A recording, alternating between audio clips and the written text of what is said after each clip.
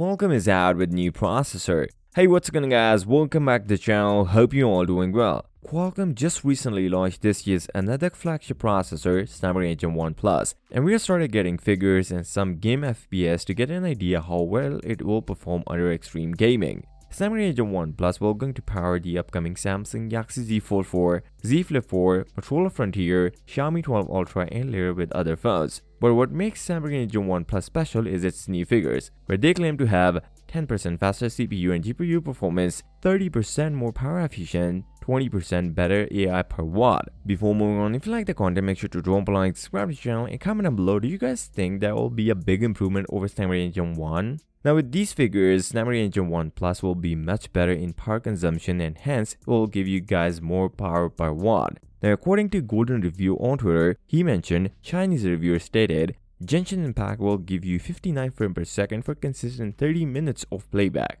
For now, it is not clear which phone he used to test the game, but these figures are quite promising, since Snapdragon 1 gives you 52 frames per second for consistent gaming for just 10 minutes, and this guy tests for 30 minutes and still getting really good frame rates. We got some more figures that I think are even more promising are there in Antutu benchmarks and Geek benchmarks. Where on Antutu benchmarks, the highest score it gets is around 1,089,105 and it drops to at least 47,000 on third iteration. Where on Geekbench we see a single core score is around 1,333 and multi-core score is around 4,211 and it's the most score we get. Where before we get leaks of Samsung Galaxy Z Flip 4 Geekbench which powers Snapdragon 1 Plus, but the figures are less than this one, where 1277 was the single core score and 3642 was the multi-core score. The first ever phone that will launch with Snapdragon 1 Plus as per leaks is Xiaomi 12 Ultra, which is going to launch in July or as early as next month. So these figures are most probably from Xiaomi 12 Ultra, since Z Fold 4 and Z Flip 4 production just started a week ago. So with that being said, if you came this far, drop a like, subscribe to the channel and comment down below. Do you guys think it will be a big improvement over Snapdragon 1?